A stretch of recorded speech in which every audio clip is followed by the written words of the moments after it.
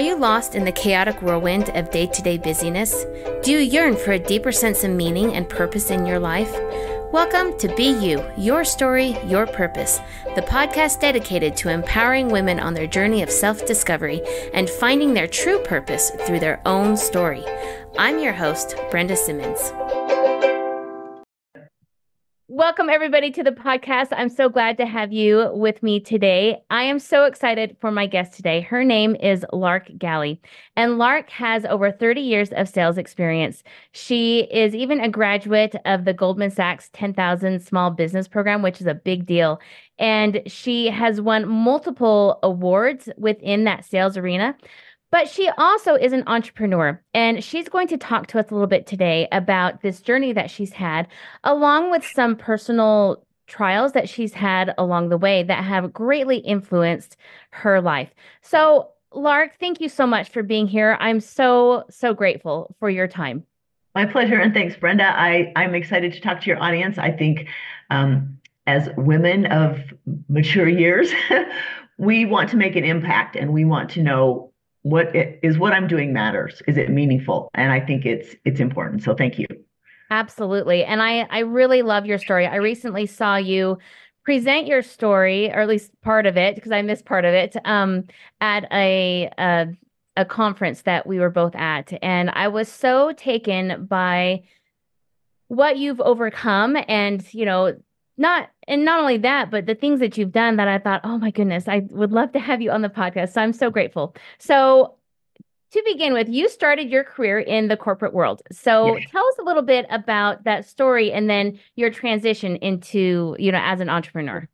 So I'll tell you, I was working for the state of Utah International Economic Development Office when I was getting my master's at the University of Utah in economics. And I will tell you, little woman in the 80s, the later 80s, working in a very male-dominated office / environment. It was, I had big hopes and dreams. Right. And they weren't always encouraged. And let's just say I ran into a situation where I was blatantly told to my face that the reason I did not get to the promotion that I had been promised was that I was a woman, and in 3 years I would be having kids, and they couldn't invest any resources in me. And Wow. I politely played along, eventually got to the point where I filed a human resource complaint. The boss slapped, he got his hand slapped and he apologized, but I'm like, okay, the writing's on the wall, right? I really have no place. And that's when I shifted into sales. And I want to say that in some ways I felt devastated because, here I was focusing a lot on my career and this government work in the international arena. And I thought I was going places. Clearly not. But I will tell you that the day I walked into the sales environment, I lit up. It was totally me. It was sort of competitive. It was exciting, who's going to get what. And I 10 times my income over the course of the next decade, right? So I look back at that small-minded boss, and I think what a blessing he was in my life, because otherwise I could probably, be retiring from government work after 30 years, and probably in those 30 years cumulative, never have reached the financial resources that I've been able to reach, like going out on my own. So sometimes we have things happen to us that is not what we planned and doesn't look as great on the face, but they're actually propelling us into something new and more exciting, and it's beneficial for our growth. And I feel like that's like the theme of my life, right? Well, and it's so easy to look back and go, oh, that was such a blessing.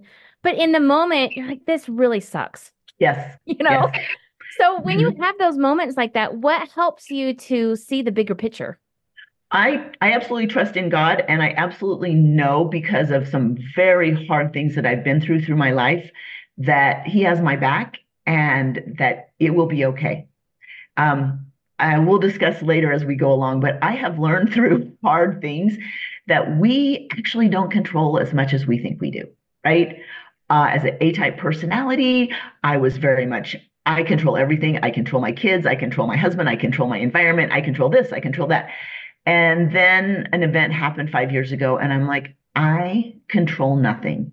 And as soon as I relinquish that control, we can control ourselves, we can control our thoughts, what we do, that kind of thing, but that's it. We really don't have as much control as we think we do. And when you can relinquish that tight grip you have on this concept that is not true, you can understand and allow for bigger things in your life.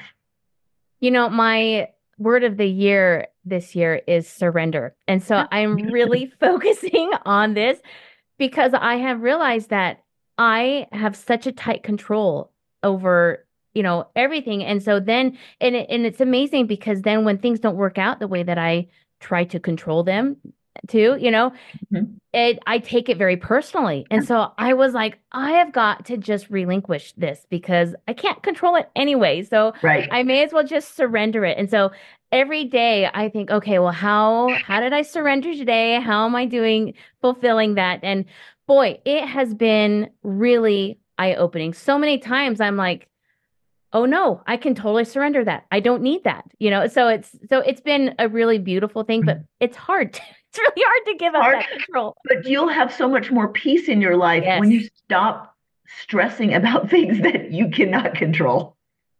absolutely. So did that play into going into the entrepreneur world as So I well? went into corporate, and I was with a couple different companies. And the last one being that Fortune 500 company, I was in global sales. I had so it was global logistics, which is international transportation, traveling all over the world. I had live-in nannies because I had little tiny kids, and I'm doing all these big things, working with big companies. I lived in the Bay Area for a little while, and I was Packard Bell, Seagate, Maxtor. They were three of my customers.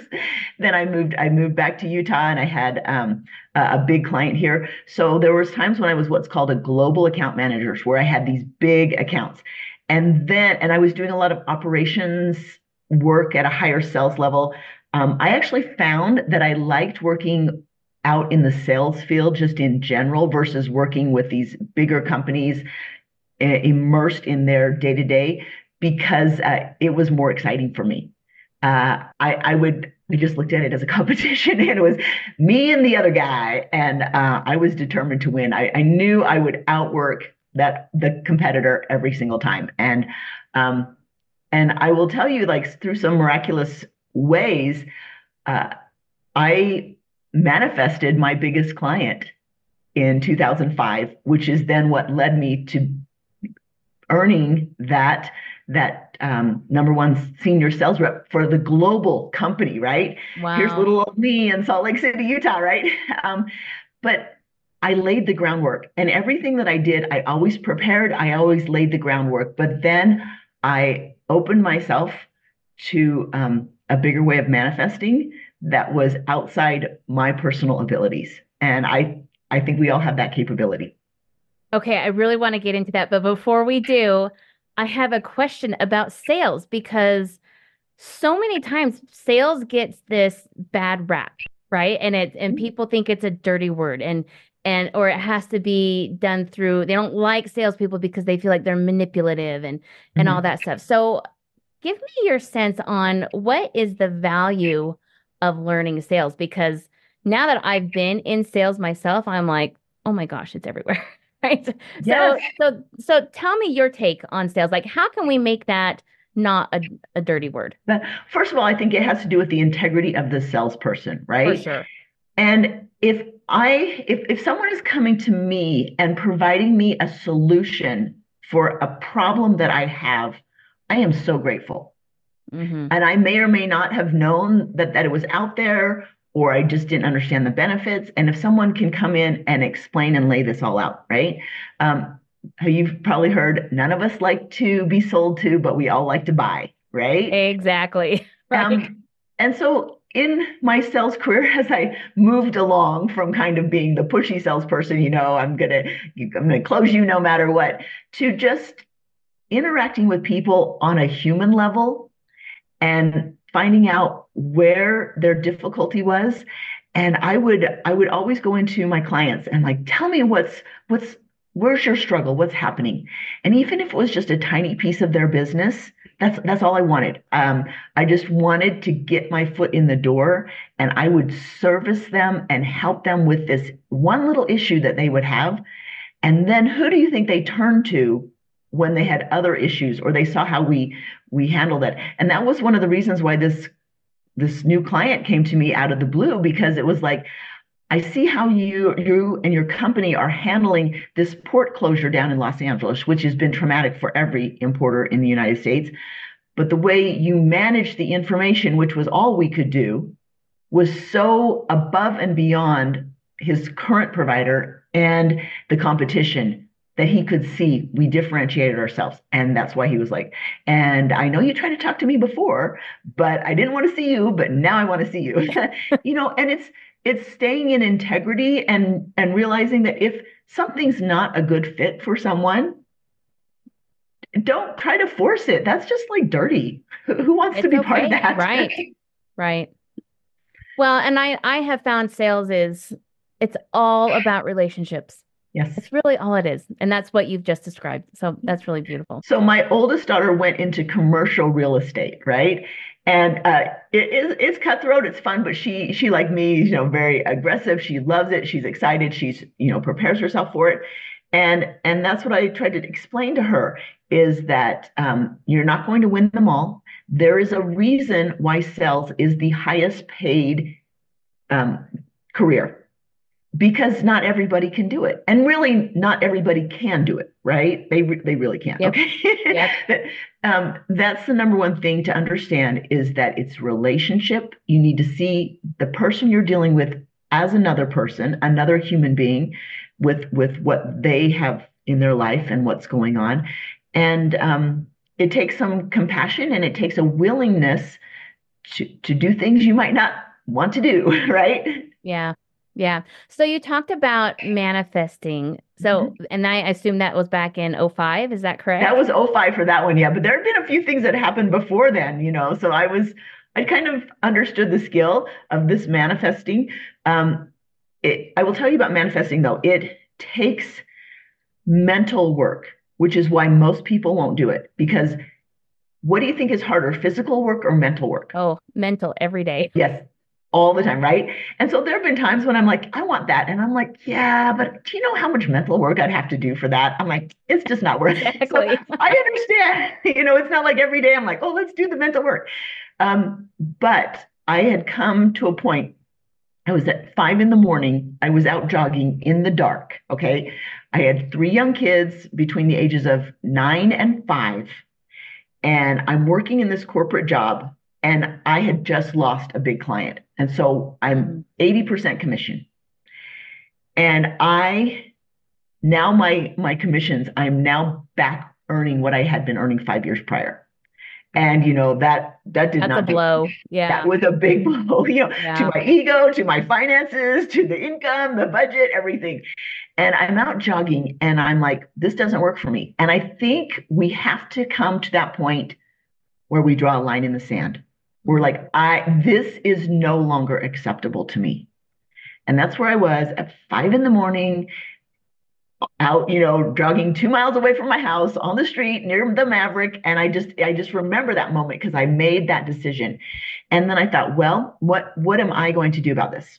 And I said, I can't work harder. And the reason is I'm up at 5 a.m. I'm out there jogging, right? I've got these little kids. I get them to daycare or to school, wherever they need to be. I go into work. I'm there at work, by 8 o'clock in the morning. And then I have to pick them up from the daycare by 5:30, which, it closes at 5:30. And so I have to be there and juggle all this, and then go home. You make the dinner, you spend time with the kids, you put them to bed, and then, you have an hour or two to clean up the house and like go to bed and do it all over again. And I'm just like, I do not physically have it in me to work harder. Okay, my options are to work smarter. What am I going to do? I decided I was going to attract my ideal client. And I decided that I made this affirmation that said, I now attract my ideal client for mutual benefit. Okay, there's two things here. Oh, I love Number one, that. I didn't want just any client. I wanted an ideal client, and I wanted mutual benefit so that we would both benefit. And I would say it with feeling at least 15 times a day, in a row, 15 times. And I do that several times a day. And then I went in and I told the other managers what I was doing, that I was going to be closing a big account very soon. And they laughed at me, because oh, there's Lark with her crazy ideas, wow, Well, she's back moved. then, manifesting wasn't really a thing, not No, like it is this was now. this was pre The Secret. So this was, Yes, yes. way before. This was like Lark. We've always suspected she was weird, and now we know. Right. So I was like, no, this is happening. This is happening. And I just stayed the course. And because I knew I didn't have any other options. And I was just like focused on it and so intent. I'm like, no, I know this is the thing. I know this client can come to me. I didn't know how. That's not my job. My job is not, I'm not in charge of the how. God's in charge of the how. I am in charge of deciding what I want and staying in that space of believing it, right? And Right. and believing and knowing, like knowing that you can taste it, knowing, like it's coming, knowing. And I will tell you, on that 30th day, I got a call from the largest importer in the state of Utah. And he said, yeah, I don't know if you remember me. And I'm like, yeah, I think I remember you. Yes. And he said, you reached out to me a year ago and I didn't want to meet, but now I'm ready to meet. I'm ready to make some changes. So the next day, we set up the appointment for the next day. I cleared my calendar. Yeah. I'm open, I'm ready for you. Took two of the other managers with me because this is a big deal. We went in there and it was like a 3 hour meeting. I'm thinking Wow. 1 hour and it was 3 hours. And he basically said, yeah, let's start transitioning the business. And because his volumes were so big, this was towards the end. This is the end of third quarter. That last quarter, the volumes were so big that it popped me into the number one like position. Um, Wow. yeah. And I look back at that and I'm like, in some ways, I didn't do anything. And in other ways, I did a lot of things, right? But it starts with that mental work. Yes, yes, Yeah. exactly. Exactly. And so you and I were talking last week about something, and you're like, well, I'd like to come, but I don't know how it can happen. I'm like, Brenda, first of all, you just see yourself there. Yep. And I've been working on that. That's right. That's right. You like, that's the whole thing is like, you need to create it spiritually, right? So you see yourself or in the situation that you want. And that's the hard part. That's the mental work that we don't always like to do. And it's having faith and turning off the negative. Yes. And that's the pattern, right? Like that's how creation works. Yes. You have to have an idea. You can't go out and build something before a blueprint. You can't have a blueprint before an idea. Yeah. So that is the law, right? It has It to work is. that It way. is. Yeah. And I will tell you this too, because I'm talking a lot about money these days. So many times we think that money is tied to, well, I'm a good person, or I go to church, or I read my scriptures. That's not how that works. It's like gravity doesn't work because you're a good person, or you go to church, or you read your scriptures, right?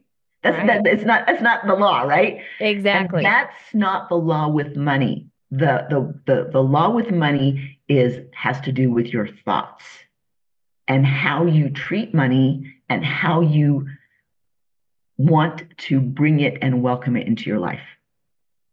Okay, so go deeper into that. Okay. So many times we look at somebody and say, or we say to ourselves, oh, I'm poor and I'm humble and I'm a good person, right? And we think, oh, they're so close to God because they're not eating food or whatever, right? Right. They're so humble, right? Yeah, Quote they're eating unquote. ramen, right? Or but conversely, we look at these people that are rich, maybe that go to our church, that are super rich, and we're like, oh, God loves them. God's been blessing them financially. How does that work? How can you be humble and God loves you and blesses you, and rich and God loves you and blesses you? Like it doesn't make sense. There's no correlation there, right? So I would say that the amount of abundance that you have in your life is not tied so much to, oh, I'm a good person. It's tied to, I am on the same frequency and vibration with money. Is that different for every person? Or do you think money has its own frequency? Money has a frequency. Like Okay. everything has a frequency. Yeah. And if you want to be at the money frequency, you need to be vibrating. Okay, so I'm going to say something and I want you to tell me how you feel. Okay. Okay? So, All right. Brenda, I love money. Money loves me. I think it feels great. Like Okay. it feels exciting. Okay, that's the first thing, right? Yeah. Because if somebody, what if the thought had come up to you that said, "Oh my gosh, she loves money. Money is the root of all evil. Oh my goodness, she's going to hell." You know, you know what I'm saying? Right. But it's not, it's the love of money, right? Do you put money above everything else? Is it your number one focus? Or is money just a tool? Is it just something to use to learn for our experience on this earth, right? Think about this. In the eternities, there is no time and there isn't any money. So maybe it's like going to school to learn how to use these tools and appreciate these tools. Because if there's no time, then do you ever feel any urgency to get anything done? It's just like, I'll just do it like whenever. Right. So time helps us to understand the importance of doing things now, and money helps us understand the value of things and how we can place our time and value our resources. Money is just a resource. So how does somebody get on that frequency if they're not? So you need to start changing what you're doing, okay? And a lot of it has to do with the people that you're around, what you listen to, the music, the television shows, what you're watching, anything you're reading, anything you're consuming. There are songs on the radio station that will come out and they're like, "Oh, I'm working so hard and it's so hard to earn money," or whatever. Like there are different songs that you might have heard, right? They're popular songs. Right. If that comes on the radio, it's immediately I turn it off. As I don't want that to go into my subconscious mind. I don't want to think that money is hard. There's a problem with money. There's no problem with money. Like money doesn't have a problem, right? Money doesn't have an issue. We're the ones that have the problem. Yeah, We're the money ones that can't have issues. change, has no feelings, Yeah, right? money is just a piece of paper, honestly, right? Right. But it's these feelings, these thoughts and feelings that we put into it. So it's your environment. So there are three different classes of people, and it's very telling where their thoughts are. There is, I'm going to call them the working class. They are working for a paycheck. Their thoughts are transactional. I'm going to put in this time, punch a time clock, get a paycheck, and then I'm going to pay for my rent and my food so I can continue to do this forever. And they usually are watching several hours of television uh, or on scrolling on their phone. They are not doing very much to improve themselves in any way because what is value? Money is a measure of our value and what we bring to the marketplace. So if you want more money, you need to have more skills. You need to have something more to offer society so that when you come to the marketplace and want to sell your product, people see the value and the value you're offering them is greater than what they're paying. They see that they can get more from what you're offering. And so they give you money because they see that there's a bigger value there. Right. I love So that. it's your environment is where it starts. Well, and I really like how you talk about even the music and the shows and all that. I hadn't really even considered it. And I believe me, I definitely seek out positive things, but I had not related that to money, you know. And Oh so yeah. yeah, that's really it gives us something concrete to look at. right? Yes. And to start with. So Yes. that's great advice. Okay, so you do a lot of coaching now. You got out of Right. sales, you got into I got coaching. out of So sales. tell us a little So bit about that. I went into entrepreneurship. It was so funny. Okay. Because um, I got a new boss after I'd been with my company for 14 years. This was the big Fortune 500 company, Right. and I'm like, I'm their racehorse. I, I am like setting records, right? We get a new boss. And I let him know up front that I was a carrot person, not a stick person. Like don't try to threaten me. Right. It only makes me angry. Don't Right. do that, right? And we had a couple months later, we had my annual review. And he basically said, "Oh, you're doing good in this area, but in this area, you need to sell more." And my fire got lit There's the because I stick, said, right? I said, you know what?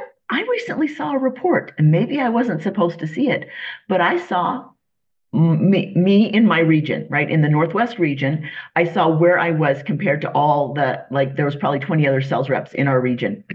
And I was already killing it in regular business, right? Just I was already far and above them. But new business for the last year. This is new business, and new business is harder to get than current business, right? Absolutely. New business, I was 2-1 in new business over every other rep.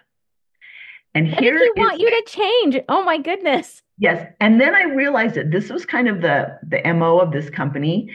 They never wanted their employees to feel that they could coast or that they were good enough. They always try to like make them Ah, feel like insecure. And I'm like, I'm done with this. So I yeah. said, I'm just going to give you my notice. And I You think they did were that on the spot? I did. I'm telling you, like the fire. I'm an Aries rising, and that came up, and that Right. fire just was like, and Right. I was earning multiple six figures, and I don't think this was in 2011 when people were dying for jobs, right? Right. And I don't think they really expected me to go through with it. But I'm like, see ya.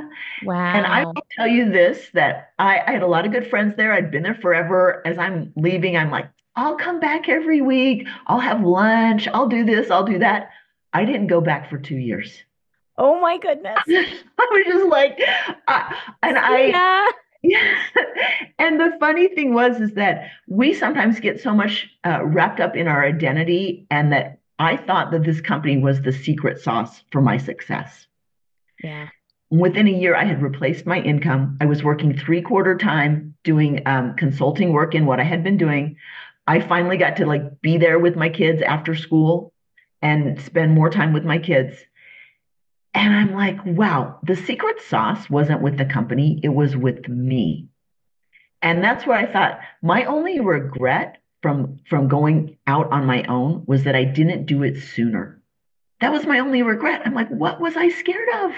Well, and that's what I was going to say. That's what it comes down to is just fear, Yep. right? Mhm. Yeah. Yep. So I was doing that for a few years, and then about 10 years ago, in 2014, my father died by suicide, and he had battled with bipolar mental health issues most of his adult life. And he wasn't diagnosed with bipolar until he was about in his 50s. And he had talked about suicide for a long time. And I pretty much knew that at some point he was going to die by suicide. He lived in my basement apartment, and my biggest concern was that my one of my children would find him dead. Yeah. Um, that didn't happen, thank goodness, but he did die by suicide off property. And I inherited his small trucking company that he had. And so it's kind of seems strange, but I was in logistics, which had to do with trucking, and ships and planes and warehousing, et cetera. So it wasn't such a big jump, but I had to go into this big client that he had, and I had to, make sure that their corporate people felt secure that I knew what I was talking about. Right. Which I did. Yes. I loved being in a corporate environment. So they're like, oh, there's a woman and she can talk our language. Well, Right. how unusual.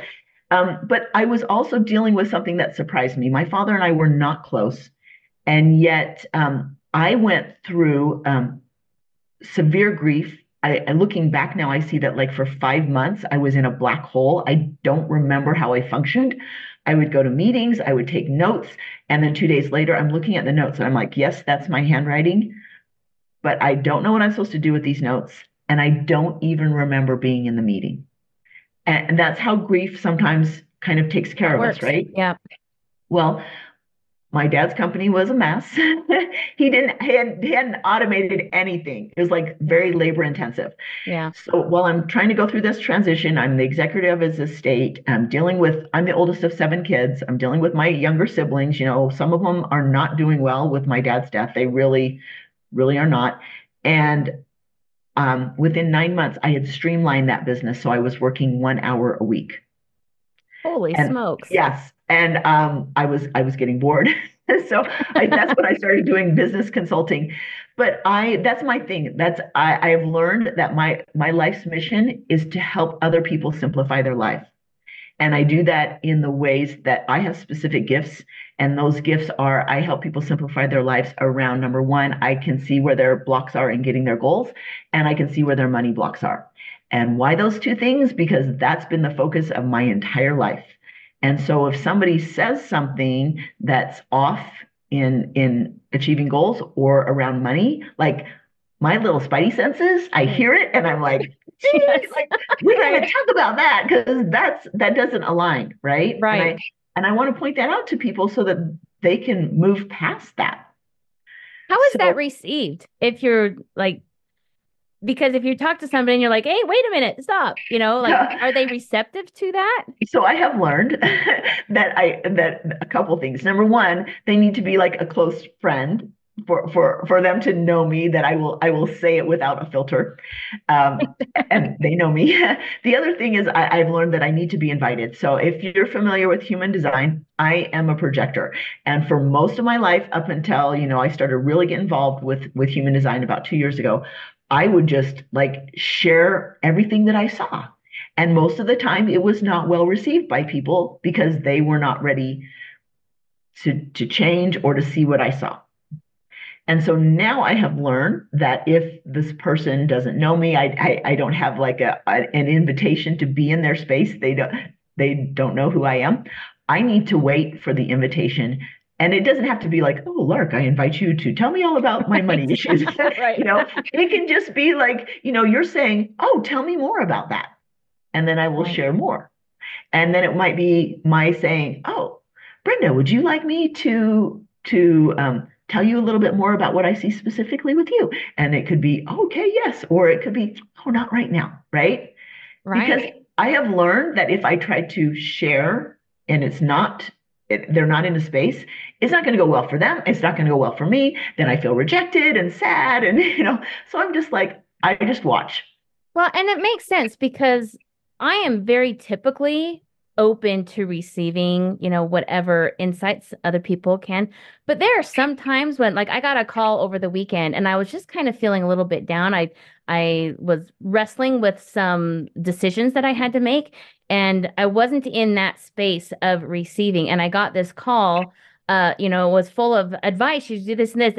And I felt just beat Yeah, down, yeah. even though the advice was really good, I just wasn't in that frame of mind. So that really makes sense Mhm. to wait to for the invitation to Right. share. Yeah. So then it's received well. So that's awesome. Mhm. Okay, so we talked last week about woo. And I love this sense of woo. And like me, I know you're because I didn't always used to ascribe to, all things woo. And now I have opened up a space for it. And so tell me what that has looked like for you. Like how have So, you opened yourself up to that? okay. So here's where we get to the hard part, right? Yes. So this time, 5 years ago, right about this time, it was March 2019. My 19-year-old son took his life by suicide. And he had been struggling with some mental issues and depression that we did not know about. I had thought I had watched my children because of my father. I thought, be aware. And he just had some things that happened all at once. And I think it was kind of a situational thing where he just was like, not worth it. And he died. And that was really hard for our family. Like 5 years later, some of us are still struggling, and some days can be harder than others. And before then, I will say that I have a very great relationship with God. I talk to God every day. I feel like I get guidance and answers and direction. But it was just God and me. That was it. I wasn't open to pretty much anything else, right? I just was like, nope. And when my son died, I needed to find some answers. I needed what death is hard. A suicide is 100 times harder.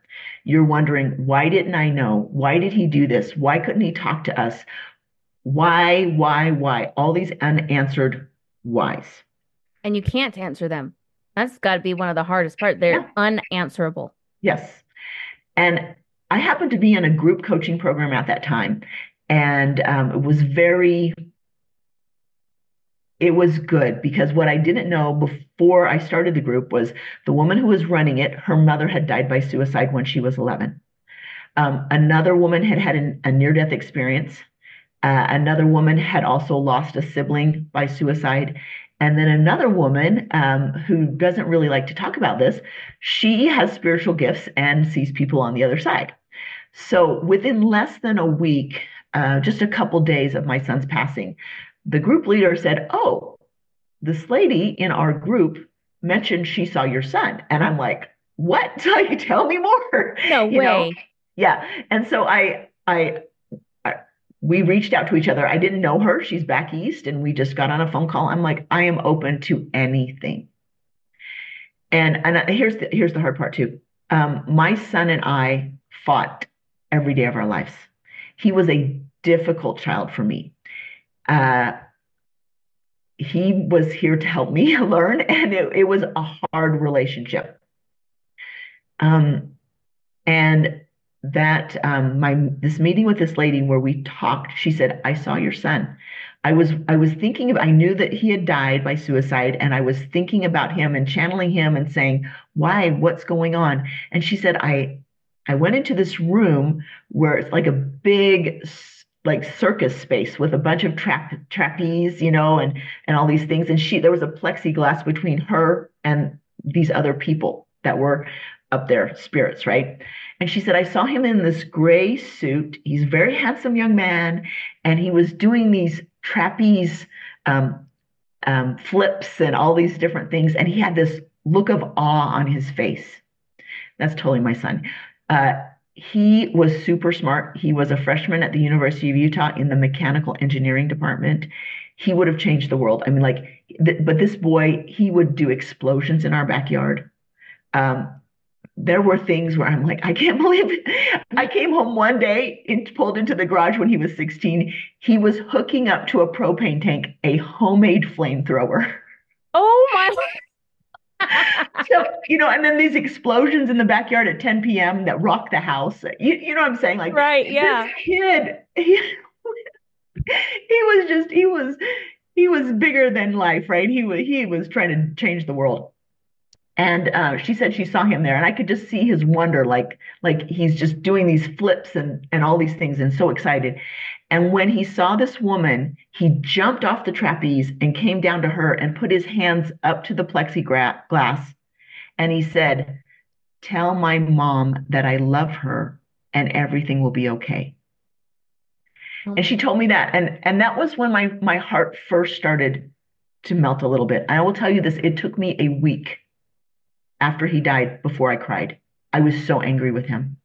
I was just so angry. Um, and that was the first time I heard that. In the first week from his death, three different women came up to me and said, I have a message from your son. Tell my mother that I love her. Wow. The same message. And that's the message I needed. And then my heart started to melt. And that allowed some healing between us. And I will tell you, it's been just over 5 years.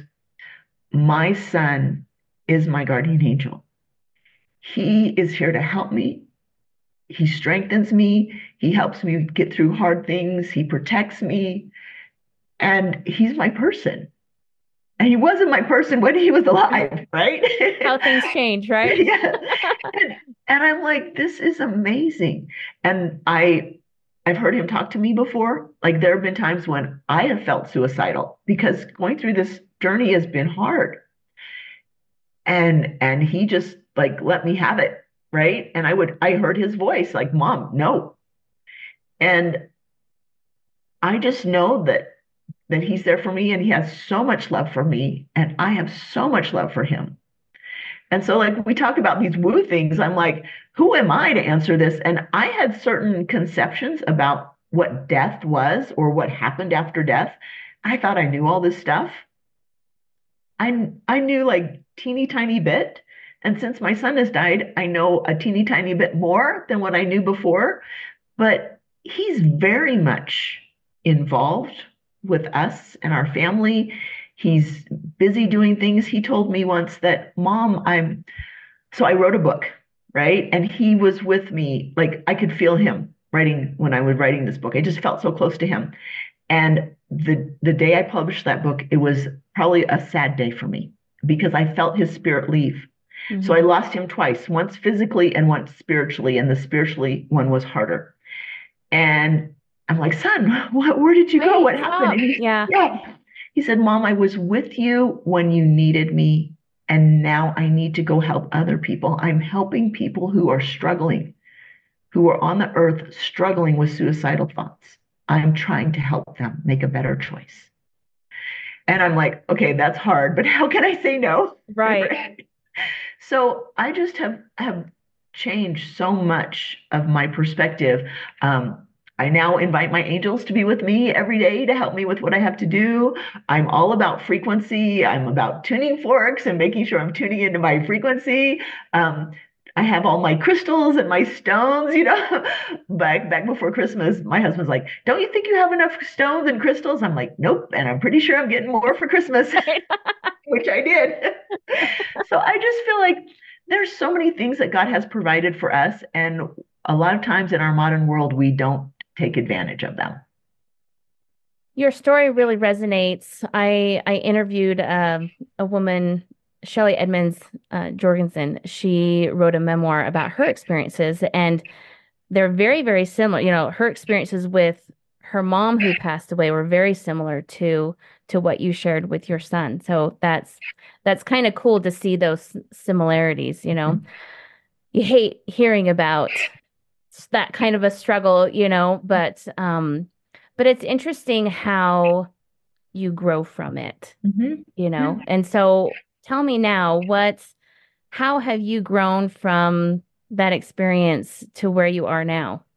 So I'll go back to 3 years before my son died. Okay.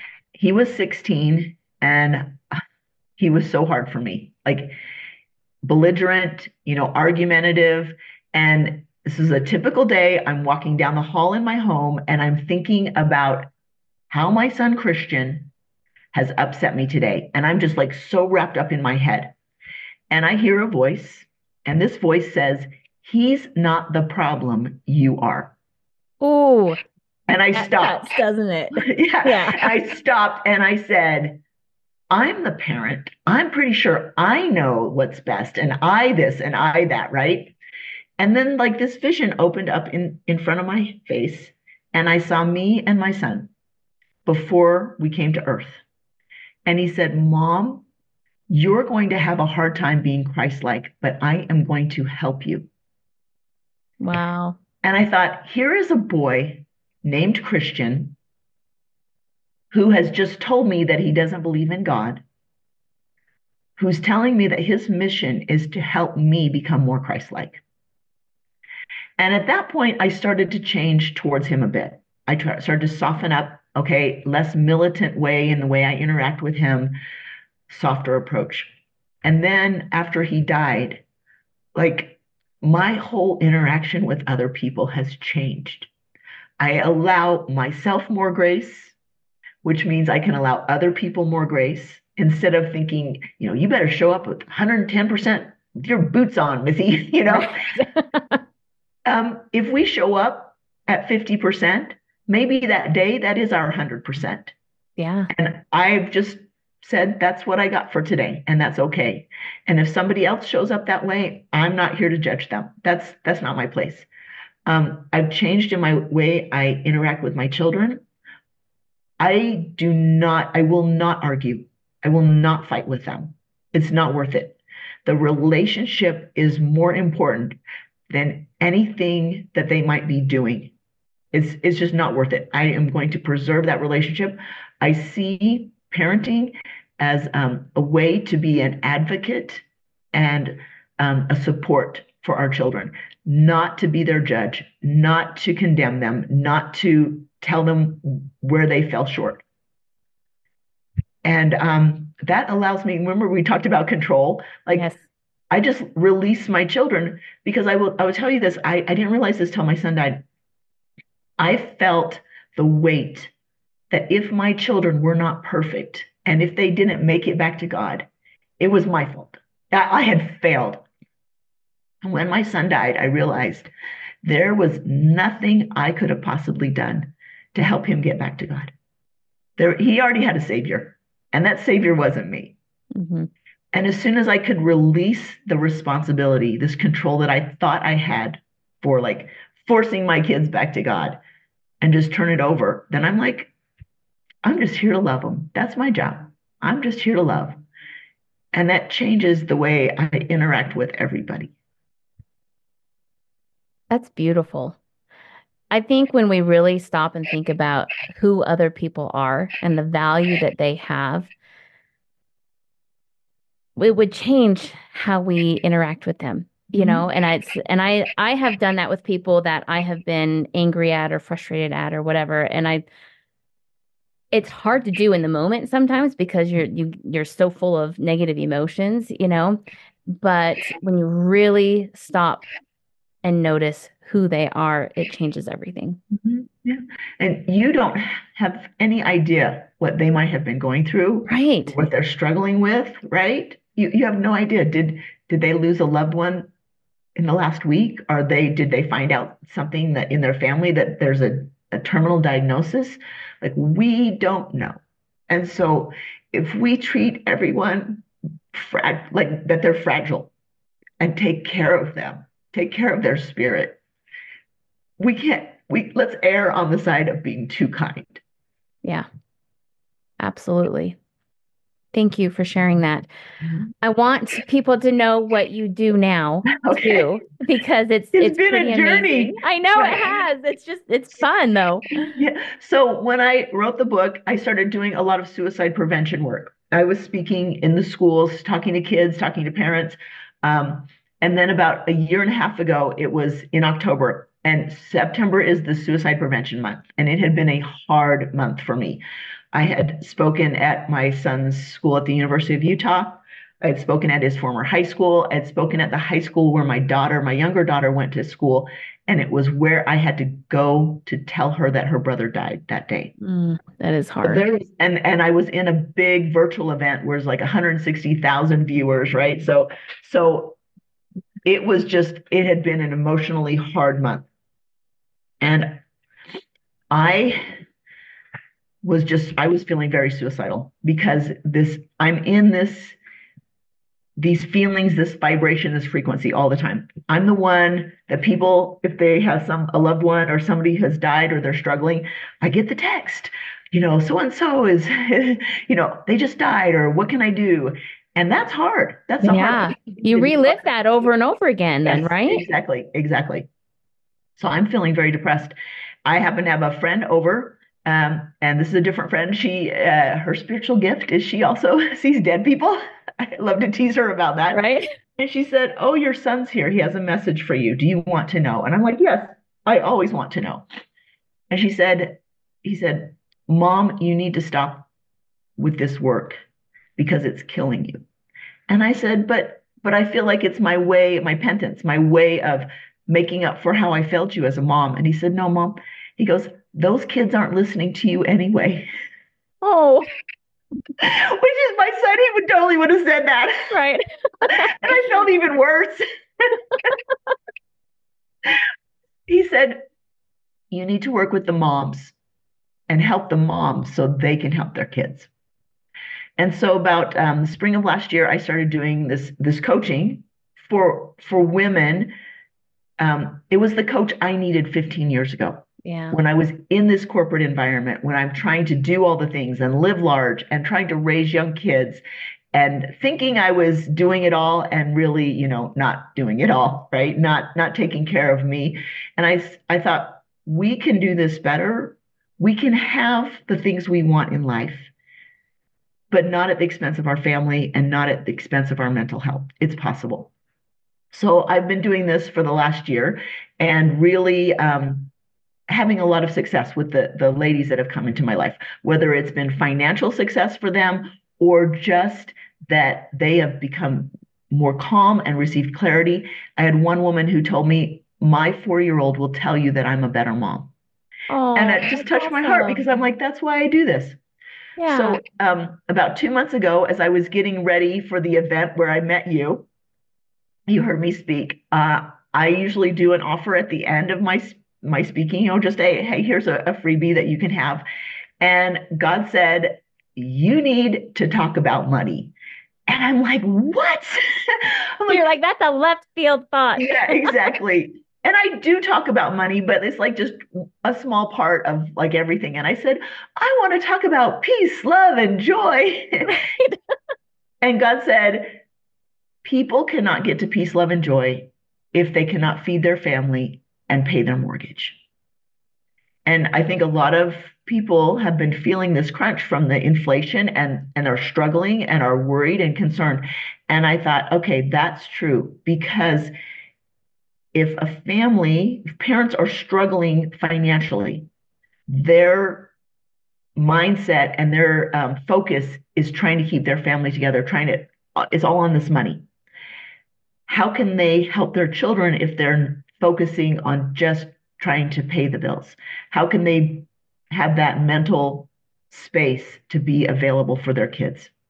And I thought, well, here I go. I do strange things. But I guess if God told me to talk about money, I'm all in. I'm going to talk Yeah. about money. So I offered this free training on identifying your money blocks, which I now offer to people because like we were talking about, how do you get into the next space? How do you move up in figuring out um, what it is your money blocks are? And I've had so much good feedback from that. One woman said that she took the training, she started doing the homework, and 1 week later she got a $500 a month raise from her work. And she's like, Wow, well, that's amazing. that was cool. I'm like, yes, and it's possible. And then another woman was listening to it, and as soon as she heard something that I said, she said, like, it zinged her right in the heart. And she goes, I know what my block is. I know what I need to change. And then another woman said, she sent me a message. She goes, 3 days later, Lark, you're the queen of money. My mindset around money has totally shifted.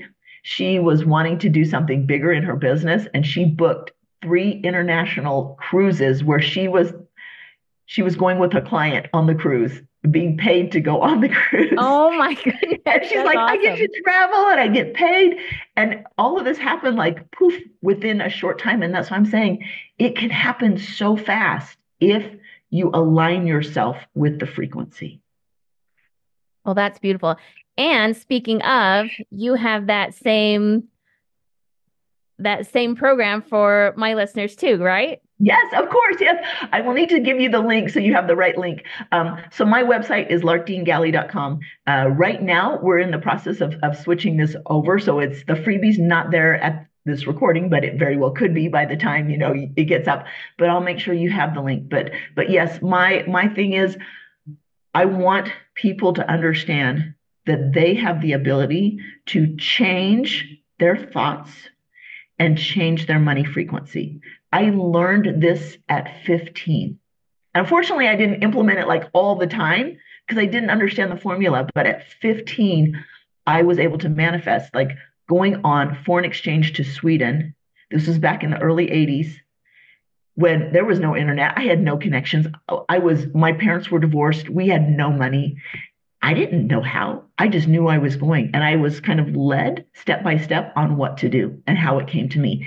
And that's why I'm saying it doesn't matter where you are financially. It doesn't matter whether or not you have the money. What you want is not tied to the money. What you want doesn't have to come through your earning the money necessarily. Like detach those. That's Decide a what you big want. thing though, because that's not how society thinks, Yes. right? So, I mean, we're taught that everything is based off of money and even our worth is based off of money. We're taught that all the time. Unfortunately, yes, that we think that how much we produce, how much we earn, what we do is a measurement of our value, and that is not true. Because you could strip everything you have away from you, and the value and who you are as a being resides inside you. It has nothing to do with what you have. I'll tell you this, like this is the ironic part of my talking about this whole thing with money. My husband and I have done very well with money over the years. That wasn't the way it was always in the beginning. I grew up in poverty and I made like getting out of poverty and becoming financially independent a study for decades. And it wasn't until I was in my late 30s that things started, like finally started to turn around where we could spend more than $20 a month on our entertainment budget for our family of five, right? That's Right. where we were. And so we start to change and change. And as you build on it, it can grow like that. And I totally forgot where I was going with this, but it's a process. It's a Right. process. Right. Well, fantastic. Well, and it's a process that you can teach to other people because it's formulaic.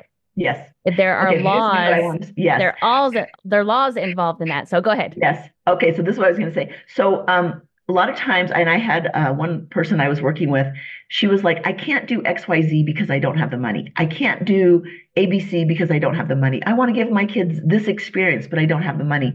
And I said, oh, it sounds like money is your God. And she's, a God-fearing person. She was shocked. She was like, that's not true. I would never put money before God. And you're making money your source. You are discounting the fact that God can bring you these experiences or he can bring ways to you that have nothing to do with the money. Nothing.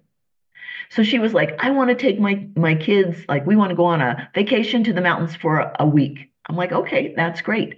What can you do right now to create that frequency?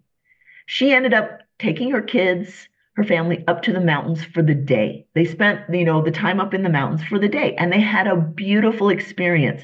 And I'm like, it wasn't tied to the money. Just start changing your mindset on how it has to happen or what it has to look like and start putting yourself in the frequency of what you want. The how is not up to you. No, And it's I think not. I think for me, surrendering, Mhm. that is my biggest surrender Yeah. is the how. But it has nothing to do with you. And Yeah. let's say that you have a goal and you're so excited. You're like, okay, I'm a little bit worried. I don't know how it's going to come, but I'm trusting God, right? And if I'm in that situation, and it can be the 11th hour, I have had so many things come through in the 11th hour. And I just will be like, okay, God, I am so excited to see how you're going to pull this off because I don't see any way. Right. Right. Let's be excited about it because what else can you do, right?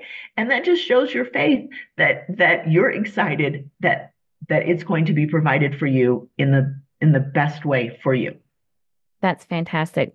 This has been so wonderful, Lark. Thank you so much My for pleasure. being here. Do you have any other golden nuggets that you'd like to share with our audience? Oh, this is where I was going to go with this. Okay. So my husband and I have done very well financially. And yet when our son died, like nothing mattered. My degrees didn't matter, any awards, any kind of money, anything we had, it didn't matter. That didn't matter. And so here I am talking about money, saying you can have it, you can change your life, you can help your family to be in a better space, but it doesn't really matter. So there's the irony of what I teach now. I love that. It's really a beautiful concept and it's freeing. It's so Yes, freeing when you're like, "Oh, my value is independent of everything else." everything else. It Everything doesn't else. matter. Yeah. Beautiful. Awesome. All right, so where can people find you, Lark? So larkdeangalley.com. I'm also on Facebook and Instagram. I will make sure you get the special link so people can have the free training. I want people to know, and if you listen to it, you do the homework, you do the work, right? It's the mental work. That's where you'll feel a shift. Perfect. Perfect. Perfect. All right. Thank you so Thank much, you. Lark.